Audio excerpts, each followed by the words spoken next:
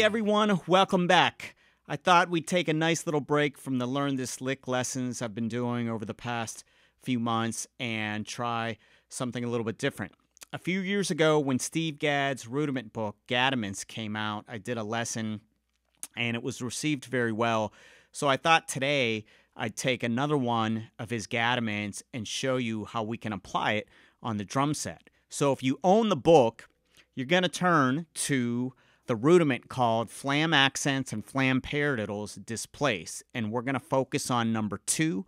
And I'm going to show you how we can take this through various styles and apply it to the drum set in a fun and creative way.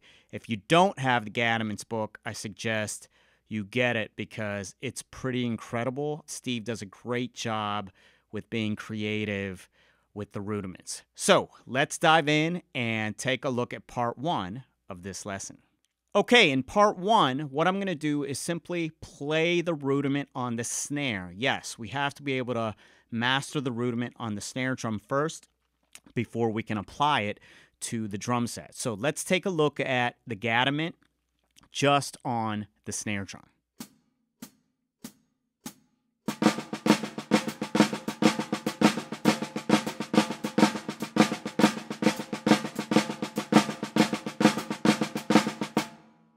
Okay, now that we've got the rudiment sounding good in our hands, what we're going to do is play flat flams between the hi-hat and acrostic. And this is going to set us up for a nice Brazilian feel. You can think of this as a bossa or a samba.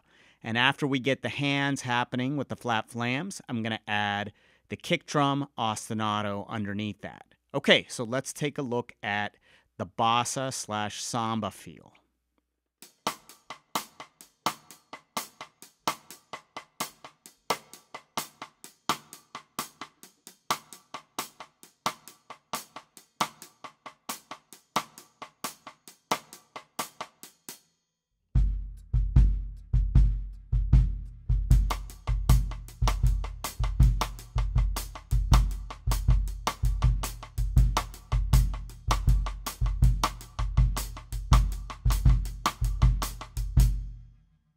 Another way to be creative in this Brazilian setting is to put your left hand on the snare, put your right hand on the ride cymbal, but play the right hand accents on the bell and the left hand accents on the snare. And again, we're going to be utilizing flat flams. Once you get that happening in your hands, then you can add the Brazilian bossa, samba, ostinato in the feet. Let's take a look at this.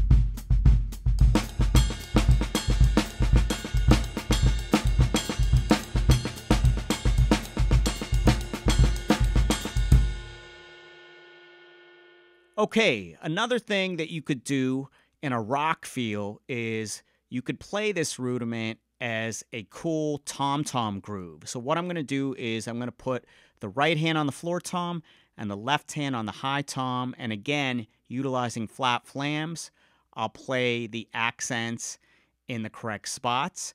And then we're going to add an ostinato underneath it. So let's take a look at the Gaddiment as a rock tom-tom groove.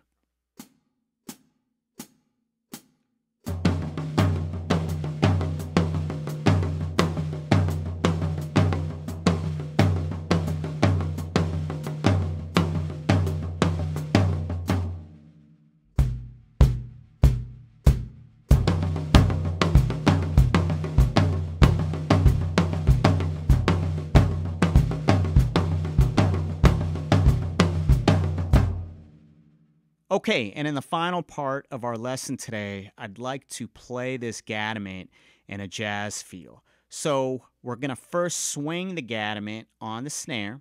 And then I'm going to apply a New Orleans second line feel to it.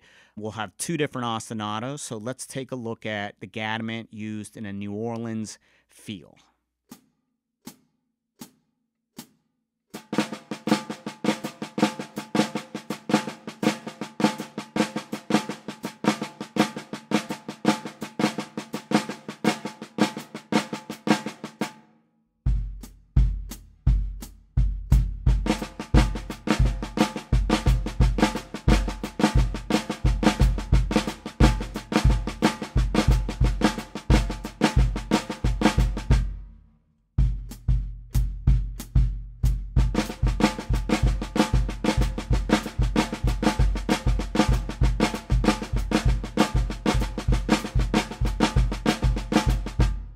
Okay, and what we're going to do now is use the Gaddiment as a 4-bar drum fill. So if you look at this up on the screen, it's 16th notes, but we're going to now think of this as swung 8th notes, and I'm going to start with measure 2 so I can get back to the ride cymbal efficiently.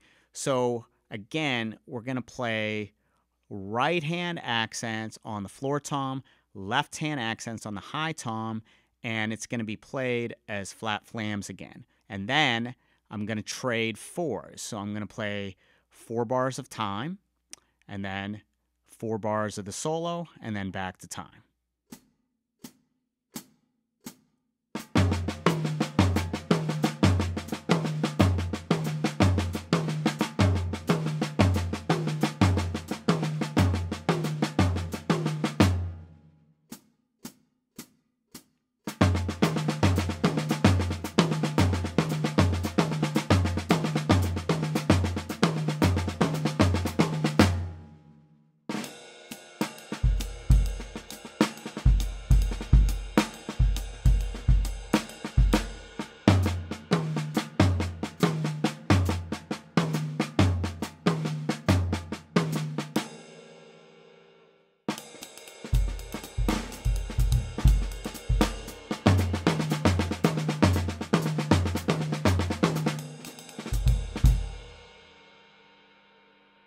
Okay, and that brings us to the end of today's lesson. I hope you all enjoyed it and got something out of it. As I said before, I'm going to take a nice little break from the Learn This Lick lessons I've been doing and kind of branch off and get back to some other things I haven't done in a while. So, until next time, take it easy.